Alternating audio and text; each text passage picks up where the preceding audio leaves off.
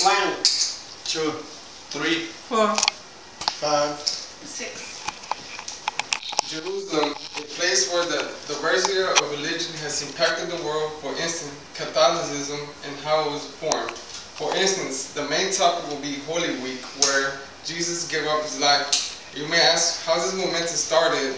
Well, it will be by the 40 days where Jesus prayed and fasted and didn't eat any food or water throughout that period of time.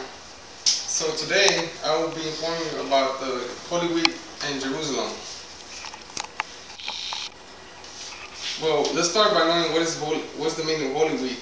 It's the preparation to acknowledge the death of our Savior. Well, people in Jerusalem, to acknowledge him, first of all, they would start by fasting. They won't eat bread or water throughout the whole period of time. They don't eat no red meat. Next, they will have a lot of devotion. They will have a lot of prayer throughout the whole period of time. Most people in Jerusalem, they will pray more often than any of the other people around the world inside the church.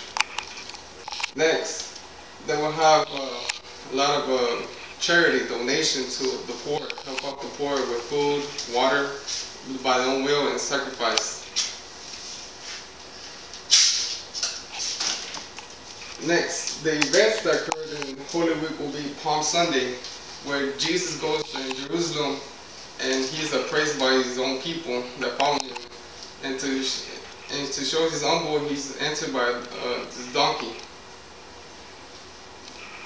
Next, it will be Thursday night before he's crucified. He's with his own disciples. He's preaching to them. At the same time, he cleans their feet, washing their sins. Represents he wants to clean their sins. And he's at the same time he has dinner with them. His Last Supper, which he has bread and wine that represents his own body and blood. Then on Friday, he's captured by the Romans, and he's tried, and he's crucified. He's crucified by the Roman people. They didn't like his beliefs. So he's crucified and he's killed on the cross. And on the third day, he's resurrected. And to show proofs, he has his wounds, and shows that to show these people that that's real him, that's Jesus. And that's on Easter, the happiest day on the Holy Week. And to know more information, you can go to Lutheran.com or holylandprivilege.org, and that gives you a lot of information.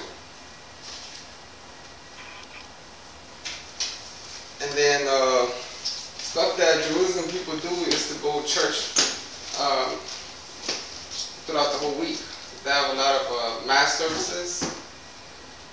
The men in Jerusalem, they have a lot of robes to cover their whole body. They don't like showing a lot of body to the people, but they have a lot of respect. Women, they have a lot of, they wear dark to show, this is a sad period, so people have a lot of devotion, they pray a lot. So women, they don't show none of the body parts. They have a lot of respect. And then men, and they have a lot of plays.